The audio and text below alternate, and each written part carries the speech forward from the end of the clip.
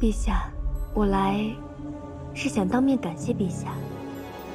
那你就留下来，日日夜夜陪着公。是，陛下。没想到如此顺利。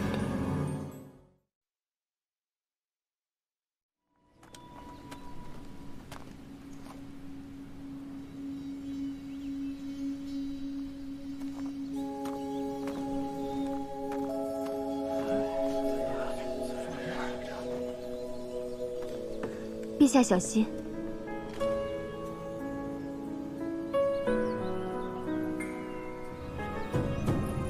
看什么看呀？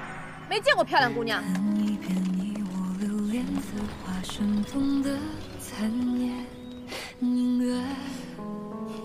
好了好了，那种臭男人配这种女人最合适了。你别这么说，她是我姐姐。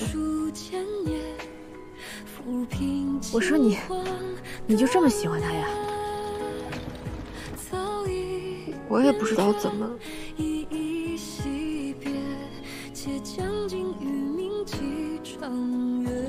好了好了好了，不哭了不哭了，喜欢上臭男人又不丢人，是不是？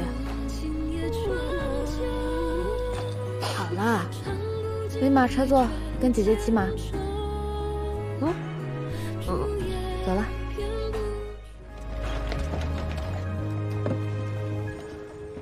陛下何不让二妹也上车来坐？二妹先前的所作所为是过分了些，可她终究是个弱女子，陛下不如放下恩怨，宽恕她吧。以后妾就陪着陛下，彼此相伴，细水长流。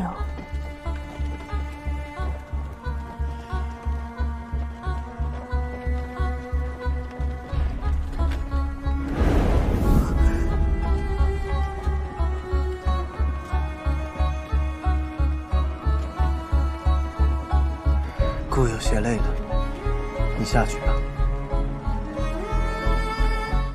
在那般若浮生之中，我便倾慕于陛下，立誓此生非陛下不嫁。在那般若浮生当中，你恶事做尽，难道这也想效仿？只是个梦罢了。既知是梦，还提它做什么？叶冰长，姑问，这些日子跟姑待在一起，可觉得开心呢？能够陪在陛下左右，是冰长梦寐以求的事。姑问你开心吗？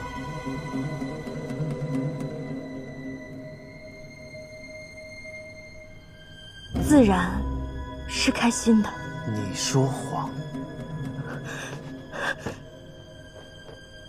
妾说的都是心里话。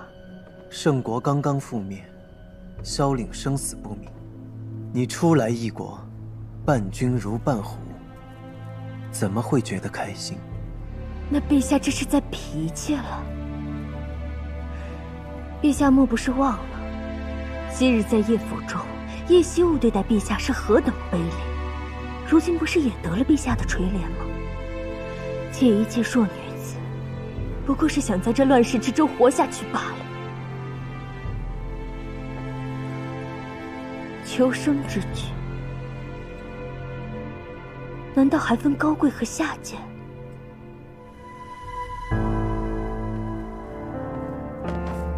叶冰长，你在姑的心目中，连叶惜雾的一根头发都不如。你是贵世间，与姑何干？澹台烬，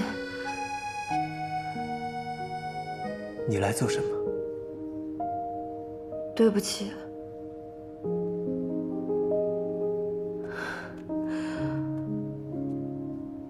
我对你有偏见，什么都不知道，就对你说出那样伤人的话，是我错怪了你，对不起。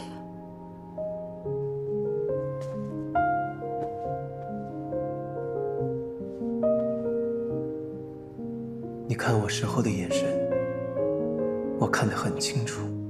你的眼睛里有害怕，有厌恶，还有恨。别人都可以这么看我，反正这么多年，我都已经习惯了。但怎么能是你呢？以后不会了，我保证。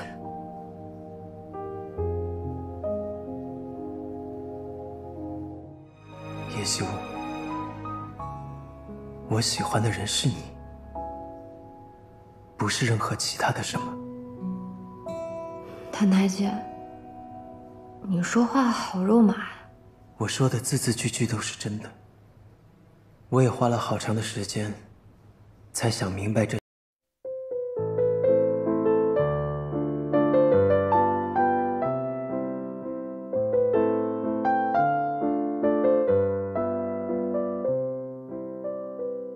做一个好人，你可不可以不要再走了？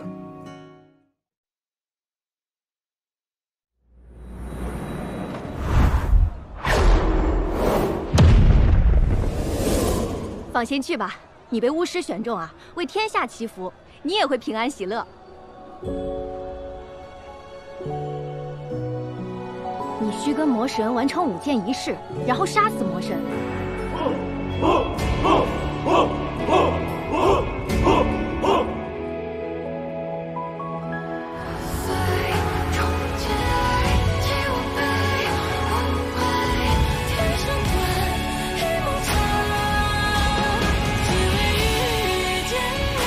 你是魔神，还是灵魂？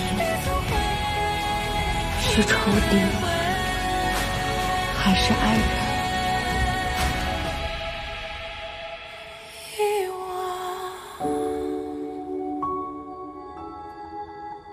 陛下，陛下，陛下怎么在这儿啊？陛下，陛下，陛下，陛下，陛下！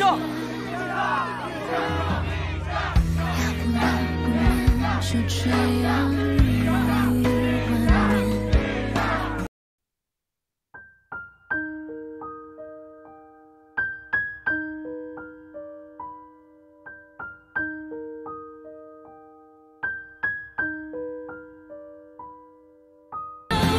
你不是别人，你只是谭台姐。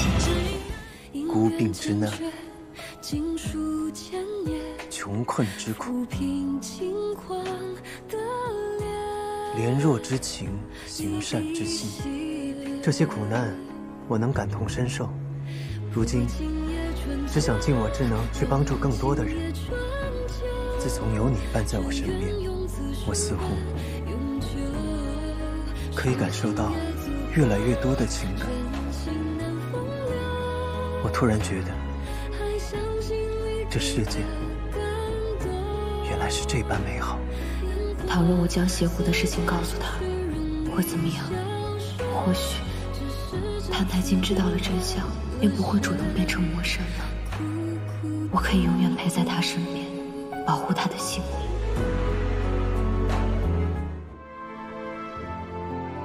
别人喜不喜欢我，我根本就不在乎。只要你愿意喜欢我，就够了。